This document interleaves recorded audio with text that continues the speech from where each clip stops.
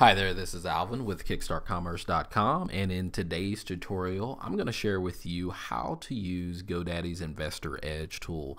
Not many people really know about this tool, but I think you'll find it to be a benefit for you in terms of trying to find domain names to buy that are either expired or soon to be deleted. And so if you go ahead and log into your GoDaddy account, in most cases this is what most people's account look like. So if you don't have what's called the discount domain club, so what we'll do, I'll show you that here real quick. This account that I'm logged into doesn't necessarily have it, but if we show the menu here, so we'll back up and click the menu, and in GoDaddy's menu you basically have a couple of different options. So from the domains, then you have what's called the discount domain club, which basically allows you to buy various domains at a discount. So just like the name, basically it's self-explanatory. It allows you to, instead of pay $12 to $15, it'll allow you to purchase domains as low as $7.99 depending on the quantity. But nevertheless, if you don't have that, then essentially what I want to show you is if you go to manage domains, and once you get there, if you go look under buy and sell, you'll find what's called Investor's Edge. So go ahead and you have the Investor's Edge tool there, and basically it'll take you to this page.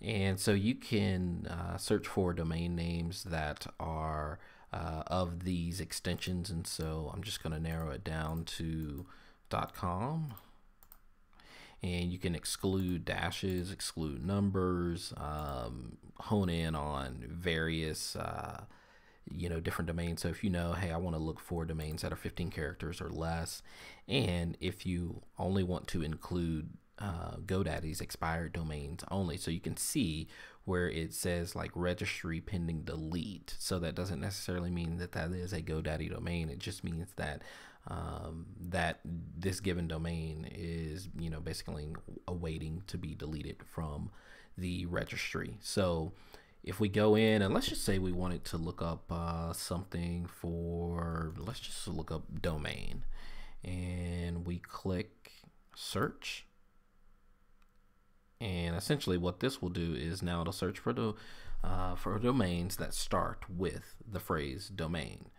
And if you wanted to narrow it down to only be GoDaddy's, then you can say I want to search.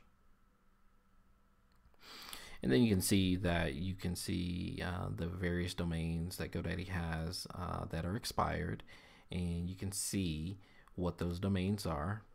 You can go through each domain, and so essentially what then happens is if you wanted to, you could then select and back order that domain.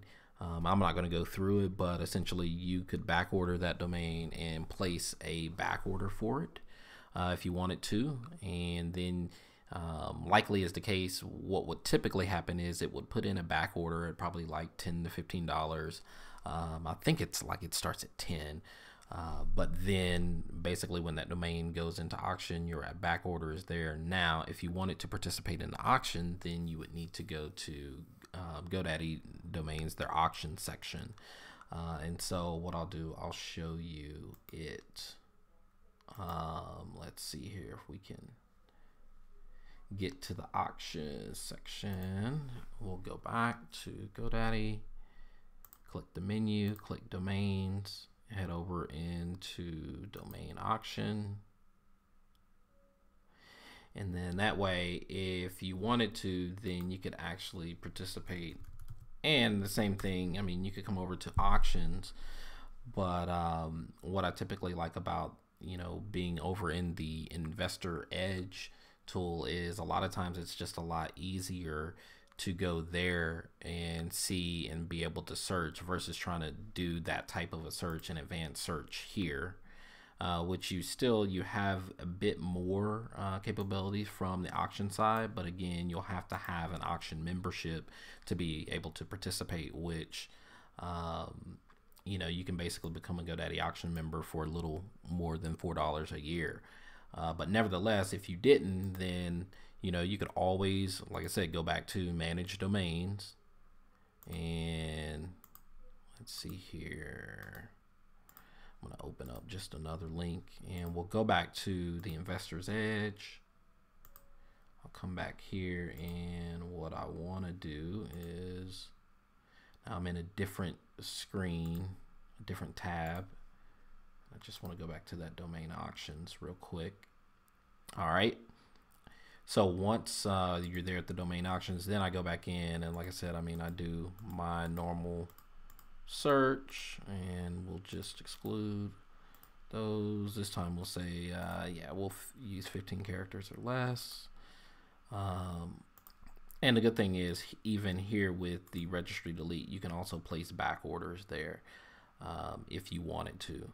I'll just click it just to show you what will happen.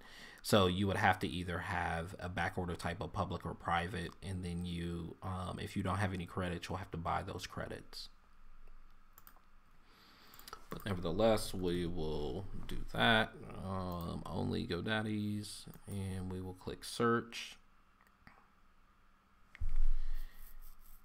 And just to show you, it's showing you the available dates that most of those will be on. And so let's just look up domain dingo, and let's see if we can find that in auction. And as you can see, it is an auction, and it has 23 hours remaining. And if you wanted to, you could purchase it here right now for $5 plus a 1-year registration fee. Or you could try to come here and place the back order for it. And like I said, today is November the 7th, but it would be available on the 11th of November. So that's just a little insight into a couple different ways. Like I said, you could go with the auctions domain aftermarket, or you could try to do the back order. And so it's just a little unknown tool that most tend not to know about, especially those who aren't into domain investing. But like I said, it's a tool that you should and could use to your advantage. So with that, let me know if you have any questions about this video. Please leave questions, comments below the video. Also, please subscribe to my YouTube channel, Kickstart Commerce. And I basically drop a video every week. And in those videos, I typically cover WordPress tips and tricks, search marketing tips and tricks, as well as domain name investing strategies to help grow your business. Also, please visit kickstartcommerce.com, and in the right hand column there, subscribe for the daily scoop newsletter, where I share a wide range of digital strategies to help you grow your business. So with that, thanks, and that's all for now.